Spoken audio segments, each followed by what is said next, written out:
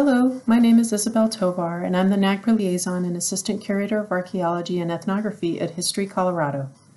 In this Insights in 5, I'm going to give a broad overview of NAGPRA and the Colorado state process. So what is NAGPRA? NAGPRA stands for the Native American Graves Protection and Repatriation Act, a federal law passed November 16, 1990.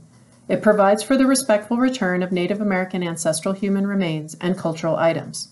It requires federal agencies and anyone receiving federal funding, this includes museums, universities, local governments, and state agencies, to repatriate or transfer Native American human remains and other cultural items to appropriate parties. Consultation with lineal descendants, American Indian tribes, and Native Hawaiian organizations is required and is a vital part of the work to determine what cultural items are and to whom they may be transferred. The National NAGPRA program is administered by the National Park Service, with the Department of the Interior issuing regulations to assist in implementation of the law. A grant program helps support consultation and repatriation work, and the Secretary of the Interior may assess civil penalties and fines on museums that do not comply. Cultural items include human remains, associated and unassociated funerary objects, sacred objects, and objects of cultural patrimony. NAGPRA requires that those receiving federal funding identify these cultural items in their control and report them in summaries and inventories, which are publicly available on the Federal Register. So for museums, this means having gone through their collections, consulting with tribes and Native Hawaiian organizations, and then submitting these reports to the National NAGPRA program for publication.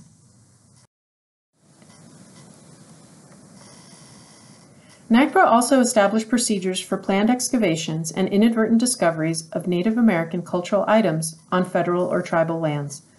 While discoveries on state or private lands are not covered by NAGPRA, the state of Colorado does have a process in place to respectfully address inadvertent discoveries of Native American human remains in these areas. Indigenous people have been in what is now known as Colorado for at least 11,000 years.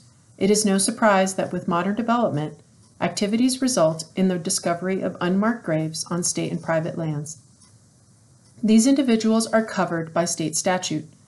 When unmarked graves are determined to be Native American, the Office of the State Archaeologist works with the Executive Director of the Colorado Commission of Indian Affairs, landowners, and at least one designated representative from a resident Ute tribe in Colorado to determine next steps. This statute was put in place in 1990. The partnerships formed between History Colorado, CCIA, the Southern Ute Indian Tribe, and the Ute Mountain Ute Tribe also guided development of a standing process entitled The Process for Consultation, Transfer, and Reburial of Culturally Unidentifiable Native American Human Remains and Associated Funerary Objects Originating from State and Private Lands, also known as the process. When NAGPRA was enacted in 1990, the regulations for disposition of CUI individuals were reserved. This was a source of frustration to many tribes across the U.S. because large numbers of CUI individuals remained in museums and agencies.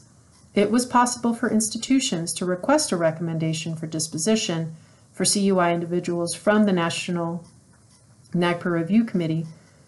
If a recommendation was obtained, the United States Secretary of the Interior could authorize disposition. The Colorado Ute Tribes, CCIA, History Colorado, and the State Attorney General's Office started to work together as early as 1999 on a different solution.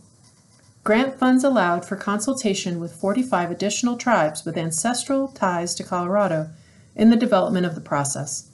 Ultimately, in 2008, the process was approved by the Secretary of the Interior and works within state law and NAGPRA.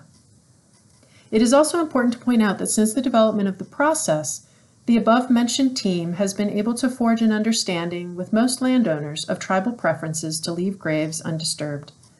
If remains are disinterred, they are transferred through the Office of the State Archaeologist to the Department of Archaeology and Ethnography for NAGPRA consultation and disposition. So even though History Colorado does not continue to add ancestral remains to the collection, we are responsible for completing tribal consultation and finding appropriate disposition for individuals who come into our care. An essential question to understand is why was NAGPRA passed?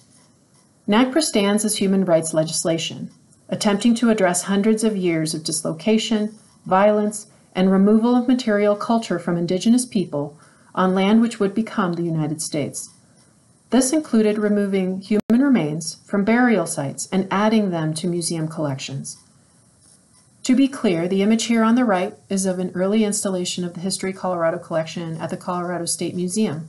No human remains are in the image. With increasing pressure during the middle and later parts of the 20th century, tribal and indigenous rights representatives fought for the respectful return of human remains and cultural items stored in museum collections. NAGPRA reinforces the need to restore dignity and respect tribal sovereignty. This work extends beyond repatriation.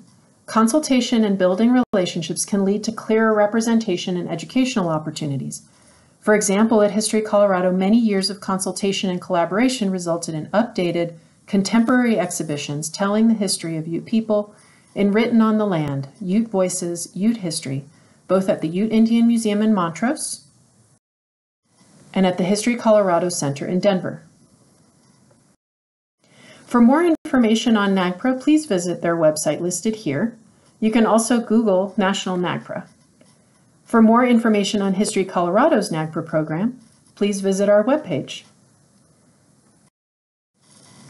So thank you for joining us today. We hope you enjoyed this program. If you would like to see other InSights in 5 programs, you can find them at these links below. And if you enjoyed this presentation, please consider giving at the donation link. And remember to mention InSights and InPerson in the comment box.